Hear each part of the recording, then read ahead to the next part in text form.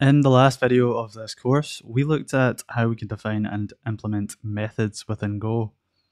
Now in this video, we're going to be taking that knowledge a step further and looking at how we could define interfaces. So first of all, what is an interface? Well, I like to think of interfaces as a type of contract. Now, what do I mean by that? Well, let's dive into the code and see. Okay, so let's start off by defining the contract or the interface we want our object to implement.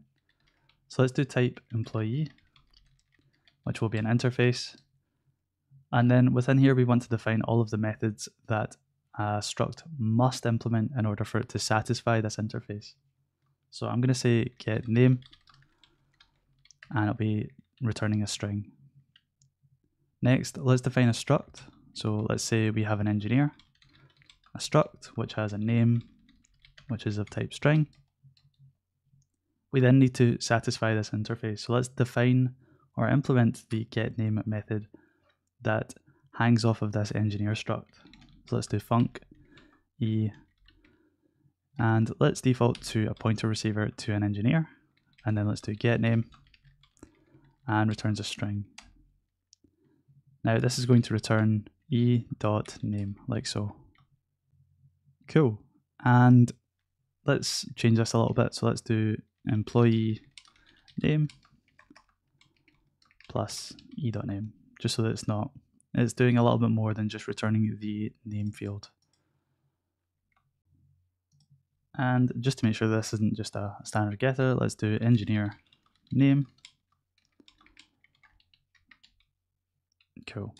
So now we have effectively implemented the engineer struct, which satisfies this employee interface.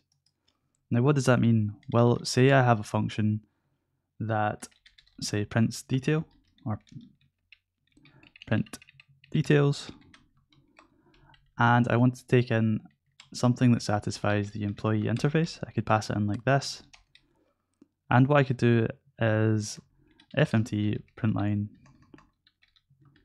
e.getName, like so, and that's going to import the format package at the top. Cool, so let's define an engineer. So engineer, let's do engineer name Elliot, and let's do print details and passing an engineer. Cool. So the issue here is, as we're using a pointer receiver on getName, we'll need to make this a pointer to the engineer struct, like so. Cool, so let's try and run this. Go run main.go. And as you can see, we've called print details, which takes in an employee or something that implements the employee interface. And then we call e.getName, which we expect to be implemented. Now, if we were to comment this out, for example, you could see instantly that my compiler, or my editor, sorry, is showing that this isn't valid, as the engineer struct does not have the method getName. Now, this is effectively what I mean by the contract. By passing in an interface to the function here, we are effectively saying we need any object passed into this to implement this employee interface up the top. So let's add this back, and let's do another example. So let's do type manager struct. Let's give it a name, and let's implement this as well. So let's do m pointer to manager, and let's implement this as well. So let's return string, return manager name, and e or m.name, like so. Next, let's create a new manager. So manager and manager. Let's do name and Donna. And then let's call the print details function again. Let's pass in manager. And as you can see, the IDE isn't throwing any errors, as the manager struct does indeed implement this employee interface. It adheres to the contract that we've set out for this print details function to work. So let's try and run this. Go run main.go. And as you can see, everything has worked as expected. we've managed to call the two separate implementations of getName, hanging off the manager struct and the engineer struct. Cool. So when it comes to defining interfaces in production, you'll tend to find yourself defining these interfaces at the package or in the package which has a particular dependency.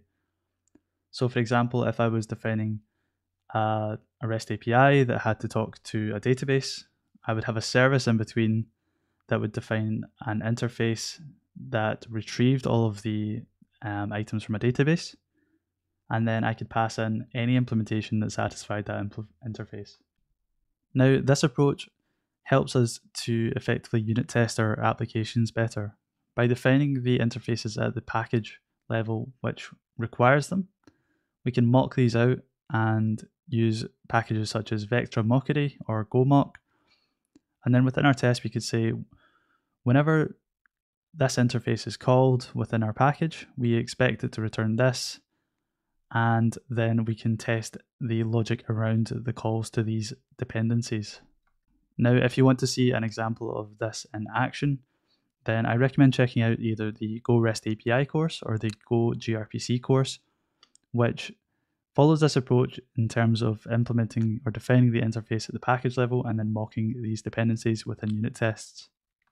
Cool, so that's all we're going to cover within this video. Now, just to recap, in this video, we've looked at how we can define interfaces within Go.